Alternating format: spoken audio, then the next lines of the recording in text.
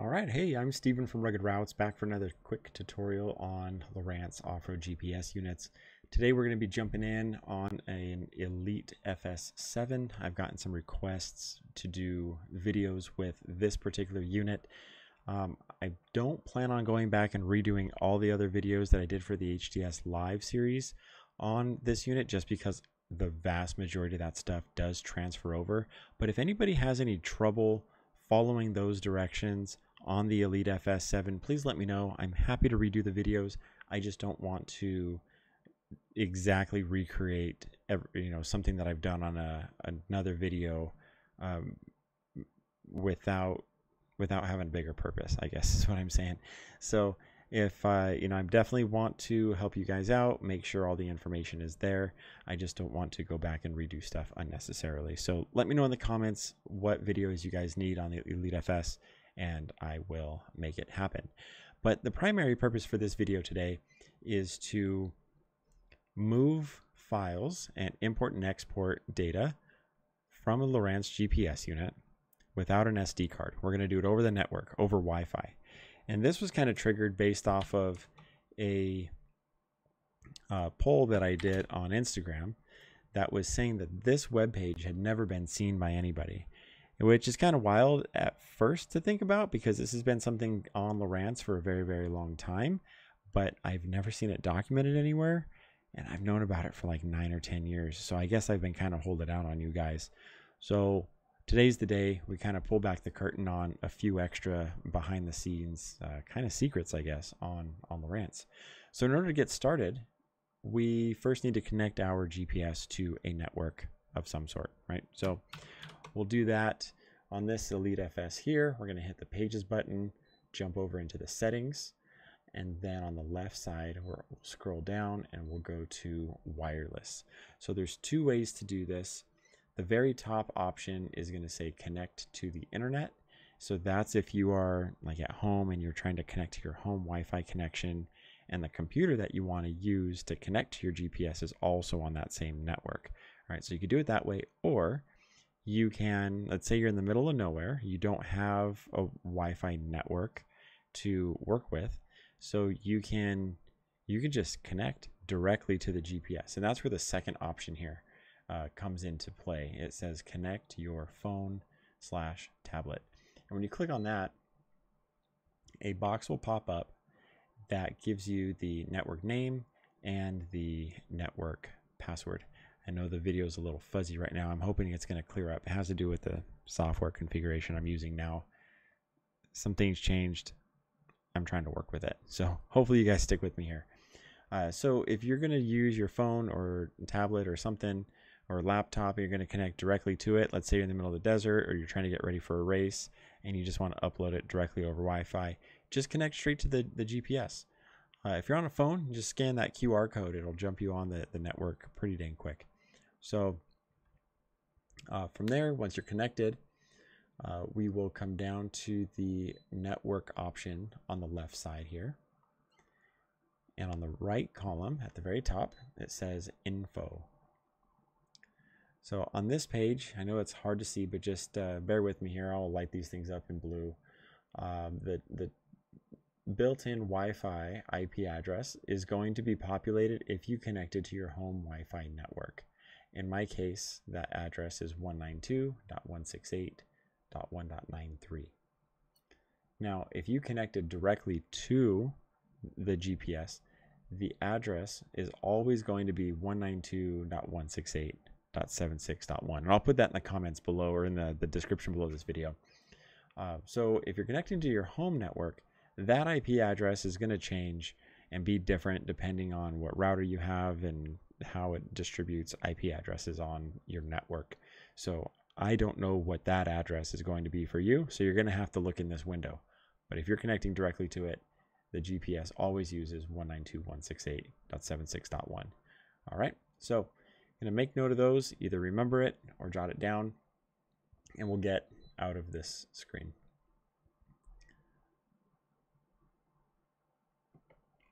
Hopefully this clears up. Let's see if we can't get this to get cleared up. Here we go. So I'll jump back into that screen really quick. Hopefully it stays clear. Here we go. So we'll jump down into here, network info, and this is what I'm talking about, the IP addresses. This one will always be the same if you connect directly to the GPS, and this one will be different depending on your home network. So I'll jump out. Now, you wrote down that IP address. Now, for example's sake, I'm going to need some sample data. There's absolutely nothing in this GPS except the San Bernardino National Forest map card. By the way, if you need maps, definitely check out ruggedroutes.com. We've got a handful of different maps available. We can even do custom stuff if you guys need. So definitely check out ruggedroutes.com. I appreciate it. So sample data. We're just going to drop some waypoints. Just random sample stuff here. There's no rhyme or reason with anything that I'm dropping in here. It's completely just off the cuff here. So we've got 3 waypoints here.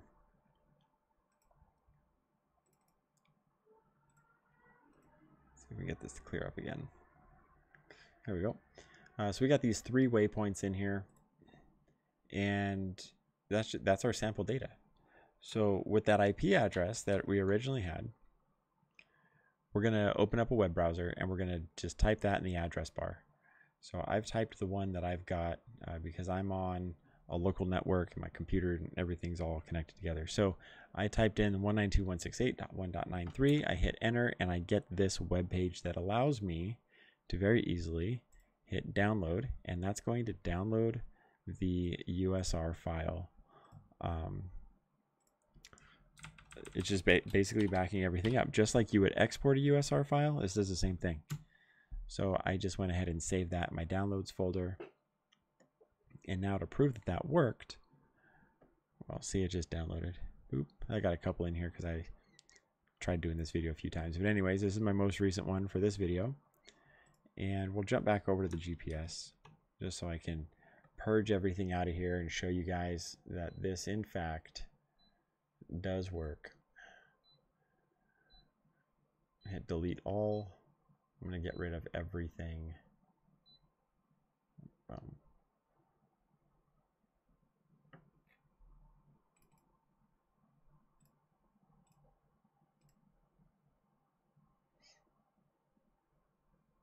There we go. So you can see I purged and deleted everything in here.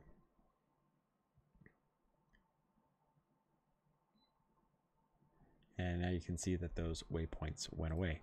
Now,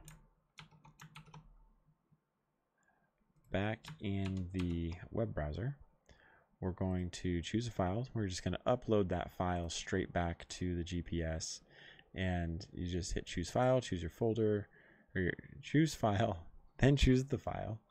And then we're going to just hit submit. But before I hit submit, we'll jump back to the GPS, because when you hit submit, a box pops up and it says, hey, a new user data file has been uploaded. Do you want to import it? When you click yes, boom. Now you can see straight away that our waypoints are already back. Now, if you're racing or have a lot of friends that are all using Lowrance, USR files are great, right? It's actually a pretty common format, especially in the racing world, off-road racing. But if you have a need to upload a GPX file, what do? Well, we've got a solution for that too. So I'm going to close my browser, and we're going to use what's called an FTP program, a file transfer protocol. So I'm going to get this fired up here on another screen, and then I'll walk you guys through it here. There we go, my other screen. So I use this program called FileZilla, and there's apps on phones and tablets and all sorts of stuff to do this exact same thing. And this will allow you to take files and just literally store them on the GPS, and you can import them when you're back at the unit. So you can have it turned on in the car as long as you're within Wi-Fi distance or you're connected to it somehow on a network. You can drop files directly on the GPS pretty easily. So up here in the host, so this is the IP address of the GPS. I'm going to put the one in for my GPS here. Hit enter, and this box pops up. Just click OK, and now it's already connected. From here, you have access to the files that are internal to the GPS, not all the files, but the files that they let us see, as well as the memory card. So I have the San Bernardino National Forest map card in here, and that's where all this stuff's coming from. But let's pretend we didn't have that map card in here. Or let's just say the weather's really bad and our race truck's outside and we're hunkered down in an RV and we're going to push files to our GPS. So we're going to be able to take a GPX file. I think I have one in here somewhere. Where did I do with that? Here we go. Say we have like our GPX backup file here. We're going to take that. We can just drag it over to the updaters folder. Doop. Apparently I already had it in there, but it just overwrote it. And when we click on that, we can now see that the GPX backup folder is there. If you want to get more organized, I actually recommend, it's probably a good idea for you to create a new folder. Maybe like My Files. How about that? So now we have a My Files folder, and we can keep everything organized in there. We'll take that same GPX and we'll drag and drop it into the GPS. And just to prove that this is actually working, we'll jump back over to the GPS. We'll hit Pages. We'll go to Storage under My Files. Look, now we have a new folder. Oh, I'm getting ahead of the feed here. Here we go. My Files. And there's a thing there that says GPX backup. Hopefully this clears it up. Here we go. So there's a GPX file. And if we tap on it, we can import it. Import complete. It's all good. Obviously, we already had those in there. But oh yeah, this was an older GPX files. So now we have now we got all the waypoints, right? The ones from our USR and the GPX are both imported into the GPS. Now, let's say if you needed to go the other way, you can do that too. Now that we have two different files combined in there, we have multiple waypoints. Let's export them. So we can export everything. We're going to export everything as a GPX file. Export, but we're going to keep it on the GPS, and we're going to put it in under the My Files folder. It's just the one I made up just for kicks. Here, I'm going to click OK. And let's create a new one. Let's see, demo. Yeah, sure, why not? There we go. So that went ahead and exported. And to prove that, we'll jump back over to the computer. We'll refresh this. And now we can see that our Waypoint Routes Trails demo.gpx file is here. So I hope that helps. I hope I didn't lose you guys. If you have questions about this one, please drop comments below the video. I know this one got a little bit more technical, and I'm trying to move fast so the video is not super long. I've had a number of takes on this video trying to shorten it up and trying to be as clear and concise as possible, but I keep ending up at about 13 minutes or so. So I hope this is helpful. If you guys have any other video ideas of things that you want to see, please drop them in the comments and I will make sure to get them done. Also, make sure to check me out on Instagram. Check out Rugged Routes on Instagram for some behind the scenes stuff of just kind of what's going on, product development, that sort of thing. But yeah, we'll definitely be back. I've got another video in mind, so I'll get that recorded and pushed off to YouTube before too long as well. Thanks for watching, and we'll catch you on the next one.